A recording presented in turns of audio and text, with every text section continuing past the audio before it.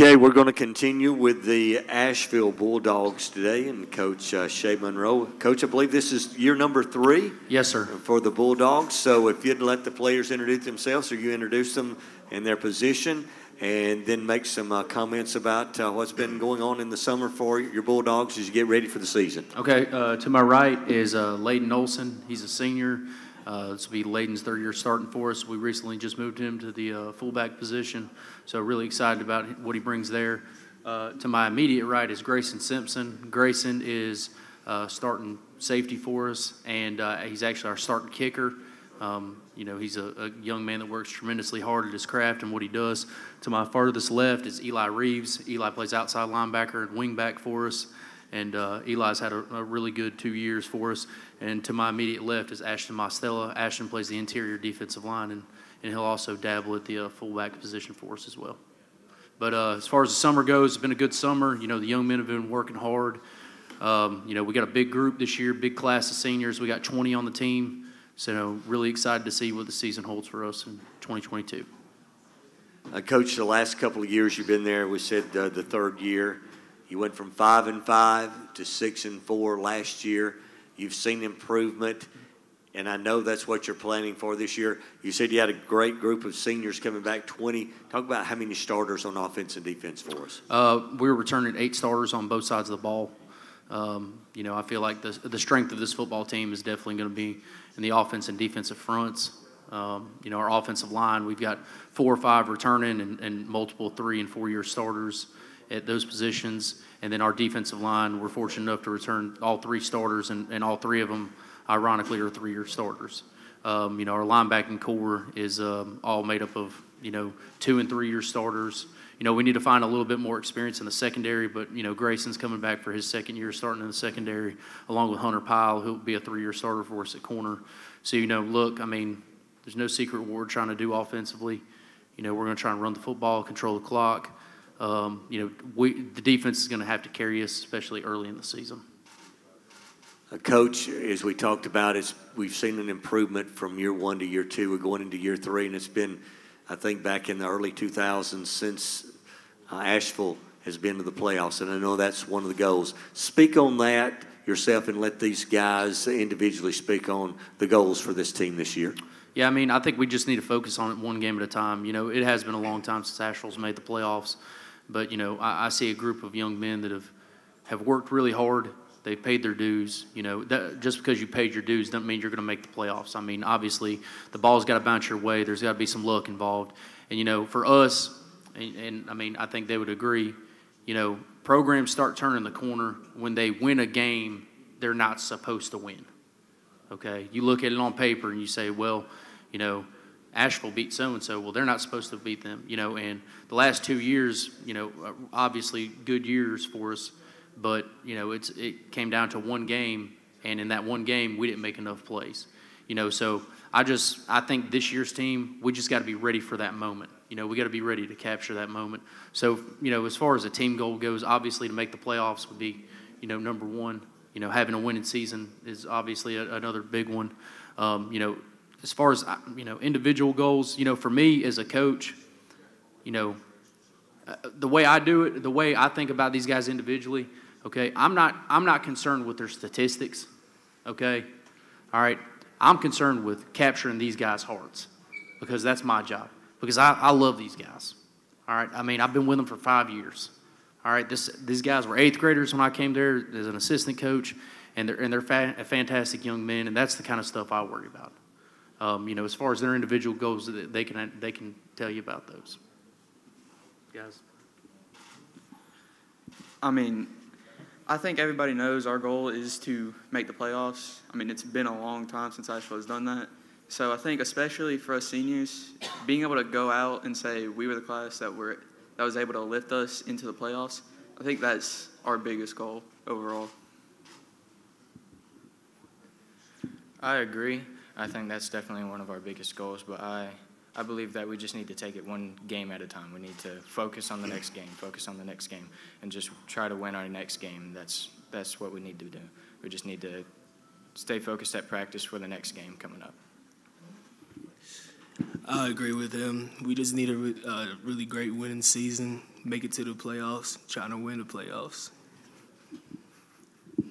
Yeah, I agree with the other guys. I just want to have a better team than we did last year, and our long-term goal is all to make it to the playoffs. But as long as we just take it one game at a time and do better than we were last year and play as a team, I think we'll do just fine. Coach, the program's struggled, to put it mildly, for a while before you got there. Obviously, last year was your first winning season in 16 years.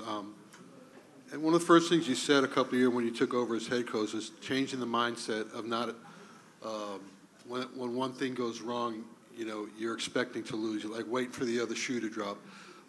Obviously, it looks like that's changed, obviously, from the last couple of teams you had. Talk about how gratifying that is to see the progression from kind of accepting losing to, expecting to win. And I mean, don't give me too much credit in that deal either, okay? I got a fantastic group of assistant coaches who, the vision was the same amongst all of our coaches. And, sometimes guys, as coaches, you just hit it at the right time, okay?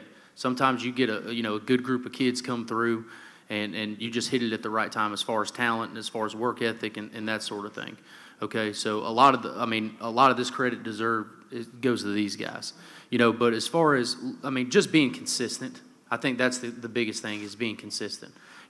Today we did picture day. I hate picture day. I hate it. Okay, y'all picked a great day to do media day. I'm not my normal self today because I hate picture day. And they know I hate picture day, and they know this is one of the only times of the year where I'm in a bad mood, okay? So, I think the key, Chris, to answer your question, is just being consistent. Try and be myself every day. And that's the hardest thing to do in life is just be consistent.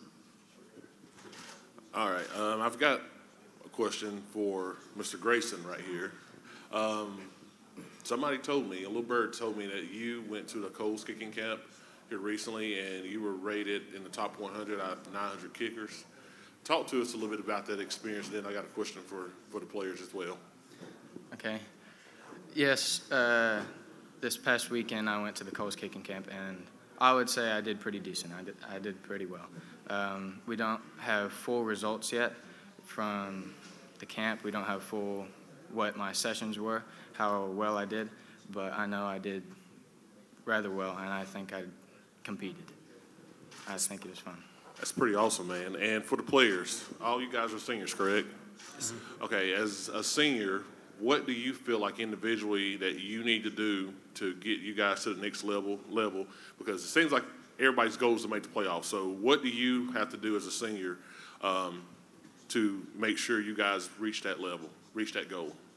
I think our number one job as seniors is not only to be good at our positions and what we do, but also to help these younger kids be able to do it just as well, if not better than we can. So I think if we want to push ourselves over the hump, we got to have people ready in case anybody goes down, anybody needs a sub. We just need to be ready in all stages to be able to have extra people ready. I agree with that. And also, we should have great accountability and be leaders of our team. We've been together for a long time, so I think we have a lot of team chemistry. I think it's easy for us to get each other motivated. I just think we need to hold each other accountable, make sure everybody's doing their job. I agree. I believe we want our program to continue to grow and continue to develop and get better. And I think that as long as we do our best, then we can show and encourage the younger players to do just as well or better than we can. I think that this younger group of kids can really do well once we're gone. And I think that's one of our main goals. All right, Coach, from a personnel standpoint and from a scheme standpoint, what are some of the strengths of this team, some of the things you're looking forward to as far as the things that you can rely on, and then some of the things you want to be able to maybe push a little bit forward this year? Right, and that's kind of the way our team's built. If you've never seen us play, we got a really, really big offensive line. It's I don't know. I've never really averaged them out as far as weight goes, but it's a lot. And we're just trying to play to our strengths. You know, we got a 240-pound running back named Jalen Williams. He was a 1,000-yard back last year. You know, he had a really good season as a junior for us. And you know, we just try to play the strengths of our football team, you know, and maybe we're not as you know, and I'll just say it as it is. We're maybe not as athletic as some of the teams we play, so we're going to play to our strengths. We're going to control the clock, you know, try and run the football effectively and, you know, take play-action pass and try and take the top off the defense. Okay, defensively, you know, we want to stop the run first and foremost. I mean, in football, if you can make a team one-dimensional, you know, you're going to have a pretty good chance to be successful. So, I mean, defensively, you know, I feel like the strength of our team, like I said earlier, is just going to be on our front 8 guys. You know, we're a multiple 8-man front on defense. So we're going to try and, you know, stop the run and you know, be good enough in the secondary to hold our own.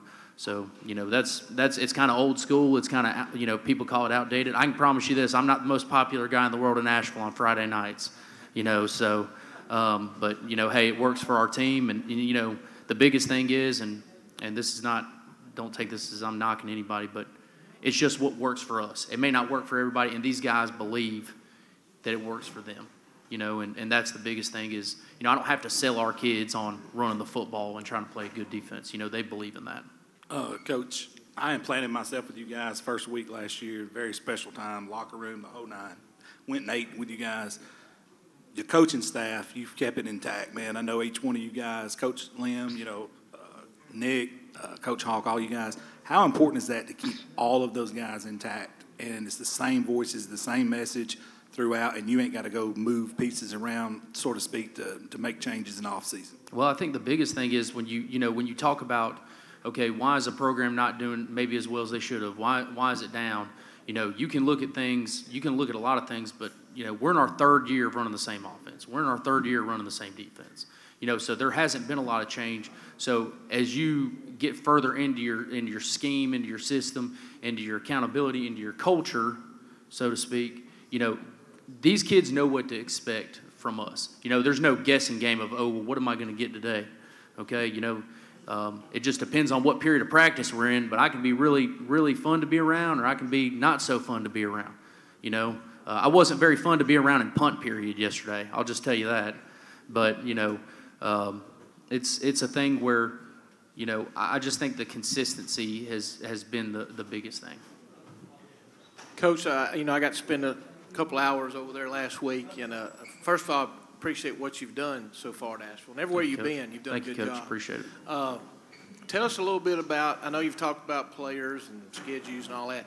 Tell us a little bit about, and I was there, so I can remember being there 20 years ago, 25, in the facilities. Tell us a little bit about what y'all have done this summer, some of your upgrades, and I know those upgrades in that weight room are exciting for you in your future, but just tell us a little bit about what you've done upgrading-wise your facilities and how that's going to help you out with this season. Well, our community's been top-notch, and that's the thing I'll say about Asheville. The community is first class. They're great people, and they're going to support these kids, whether they like me or not. You know, they're going to support these kids, so they deserve a lot of that credit. But, you know, I couldn't have done anything without Nick Wilson, who's really helped me get involved with a lot of people. And you know, we've got some people in Asheville that are, you know, very fortunate, and we've been fortunate enough to, you know, benefit off that, you know, with our facilities. You know, we're getting our new lockers. I haven't even told the kids this yet, so surprise, guys.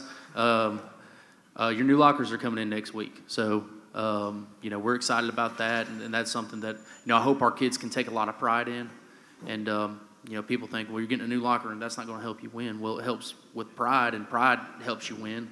So, you know, that's, I don't know, maybe I'm looking at it wrong, but that's just what I believe. But, you know, our community's been great, and you know, like I said, new weight room and, you know, team room being finished, and locker room, man, it's a really exciting time to be an Ashville Bulldog. Coach, thanks. Thanks, guys, for being with us. Good luck this year in Thanks. 2022. Thanks, Jeff. Thank Appreciate you. it, guys. Thank y'all.